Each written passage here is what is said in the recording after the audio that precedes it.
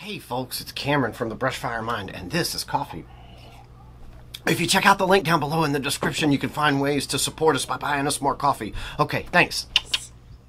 As in, you know what, let's do the job that I actually claim that I'm gonna do, and point out that, you know, Trump is being taken out of context here. He never said the Nazis were fine people. He said there were fine people about the statues, and because he said it a few sentences away from where he roundly condemned the neo-Nazis, there's no question about his opinion there. Oh, it wasn't a few sentences away. Look, I know. It was the same sentence. It was the same paragraph, but the point being, if that had been his actual show, it would have been fascinating, and he'd still be on the air. Let's start with the meme war, actually. Because there's two things with the meme war. We do meme reviews, and then we talk about things that are naturally mimetic subjects. Like... Gotta love that meme magic. Some things just click. Yeah. And so... Like LOL, the Egyptian god of chaos. Kek. Yep. All right, so let's start with a thing that probably should have happened a long time ago, but... You know, some people just can't get their Mr. Potato Heads out of their asses. But CNN did it. CNN just pulled Mr. Potato Head out of their ass. CNN boss Chris Licht warns anxious staffers over more changes after axing of reliable sources and exit of Brian Stelter. And I want to have a little fun with this headline. You've got people. They work for you. And they're nervous. So you issue them a warning of more changes. It's like, no, guys, don't worry. You're all on the chopping block. Wait, what? Yeah. Steve says how this fool lasted 13 years is beyond me. But he knows how to makes a lot of sense. Donuts, Steve. It honestly, it makes a lot of sense why he stuck around. He was the pretty little boy for a particular audience, and then all of a sudden Trump came in, and he became basically the CNN face of the Trump reply guy.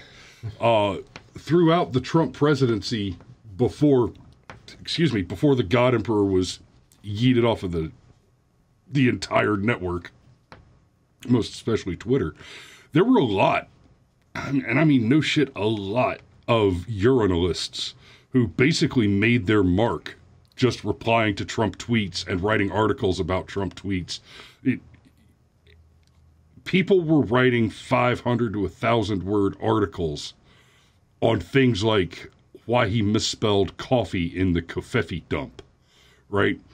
And because he was tired and tweeting. Trump was such a massive presence on the platform that merely replying to him or mentioning him was a pretty surefire way to get your numbers up, as long as you weren't speaking in support of Donald Trump. Okay, so I'd actually, could you pull it back over? I'd actually like to dig into this article a little bit. Okay. I'm going to jump straight to the second paragraph. According to sources who were present, Licht, I think that's how you say it. Yeah, it is. Boy, a guy named Licht fired Brian Stelter. Sometimes the meme magic just writes itself. Licht told CNN employees at Friday's well-attended editorial meeting, there will be moves you may not agree with or understand. Some took that to mean they may not like some of the changes. I bet Brian Stelter did not.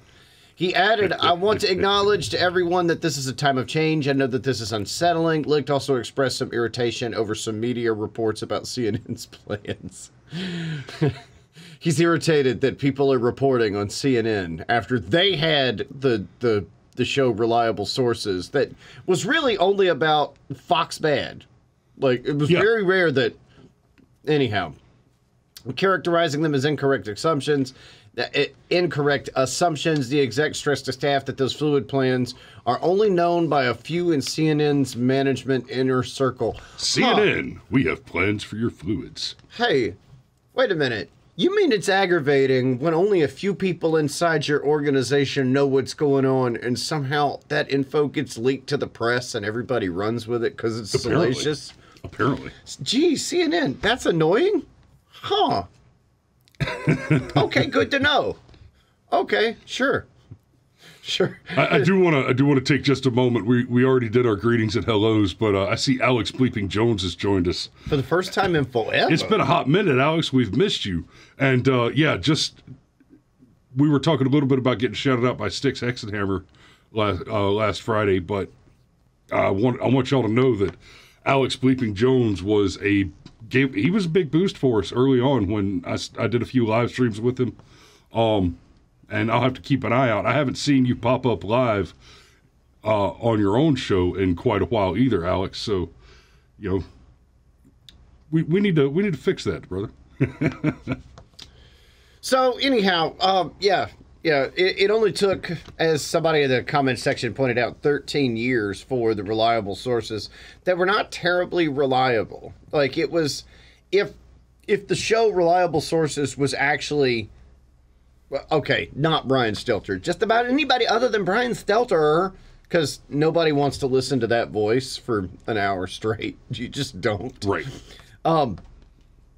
However, that being said, if it had actually been a show that was where he was an omnibudsman of the news for the week, like, for example, I don't know, maybe, possibly, okay, guys, I hate to break it to you, but when Trump said there are very fine people on both sides, he meant the statue, not the neo-Nazis. As in, you know what, let's do the job that I actually claim that I'm going to do, and point out that, Trump is being taken out of context here. He never said the Nazis were fine people. He said there were fine people about the statues, and because he said it a few sentences away from where he roundly condemned the neo-Nazis, there's no question about his opinion there. Oh, it wasn't a few sentences away. Look, I know. It was but the same sentence. It was the same paragraph, but the point being, if that had been his actual show, it would have been fascinating, and he'd still be on the air. But, I mean, let's face it. We're making fun of Brian Stelter because he's totally straight, guys. Just meet my wife. It's just like that. It's kind of like the... Yeah, he is the straightest lunchbox on the playground. Yeah, exactly. And he's totally got black friends, too. And just ask Don Lemon.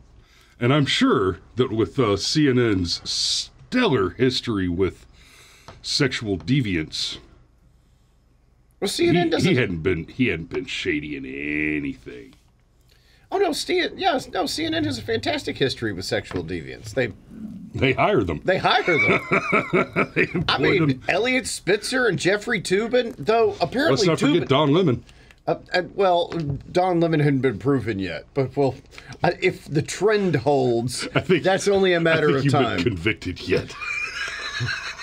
Proven, convicted, whatever. Anyhow, if the trend holds, okay, we know where it's gonna go. Anyhow, but it would have been a fantastic show, but they just weren't interested in any of that. They were, I forget which newspaper it was. It might have been the New York Times. It might have been WAPO. I don't remember which one, but sometime around when Trump was elected in 2016, they openly said, we are now in a period where we must conduct advocacy journalism. Yes. Trump is so dangerous, we have to shift the focus of our reporting to Trump bad. Because God forbid that the man get anything done for the 4 years he's going to be in there. Maybe we can get him impeached, and then barring all that, we can at least pile so much bullshit on top of him that by the time 2020 rolls around, he cannot get reelected. Well, and Stelter, along with many of the other personalities at CNN, is individually responsible for contributing to this fact. There are still people out there who can vote that believe that Donald Trump had the 2016 election stolen by Russia. There are people who unironically believe that to be the case. And it's largely because they watch exclusively CNN coverage. And think they're getting the complete picture. That's a claim that had millions of U.S. tax dollars and years of illicit investigation, and I say illicit advisedly, done by an FBI that was clearly co-opted by the hard left political parties, the Democrat National Party, co-opted to go so far as to fabricate evidence to even get authorization to begin the investigation at all. They fabricated evidence. They lied to FISA courts in order to conduct investigations which were illicit on the merits, and then lied and lied and lied. And when we finally got the Mueller report out, it said there's no evidence of an actual crime, and so we are going to go after him for obstruction. And that's when we started hearing, quite reasonably, if there's not a crime there's not to be investigated, what could be obstructed? What could he possibly do to obstruct the investigation of a crime that doesn't exist, right? And Stelter was one of the cheerleaders. He was one of those girls with the pom-poms out there shaking them next to Rachel Maddow, demanding more and more and more impeachment, execution, terminate the old man. And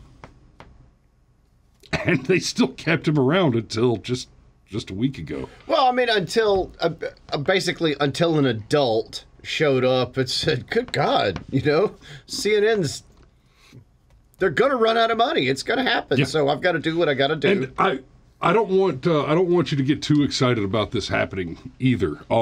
It could funny, though. It is hilarious, but it could very well be that Licht and the others on the board making the decision to get rid of people like Tubin and Stetler. They're just the sacrificial lambs. Well, not even just that. It could be as simple as, wow, these guys are just way too obvious.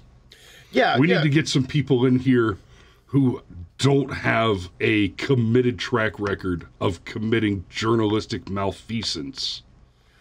Who haven't been caught in the lies over and over again, so that the new lies can have a kind of varnish of credibility. That's actually what I was going to say, is that there will be a veneer of credibility. Like, I get exactly what you're saying. Like, okay, we fire a couple of pieces of shit so that we can say, hey, we fired the pieces of shit, give us a second chance.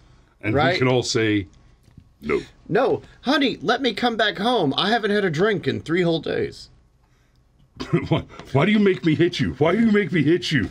God damn it, I told you the spaghetti was supposed to be warm.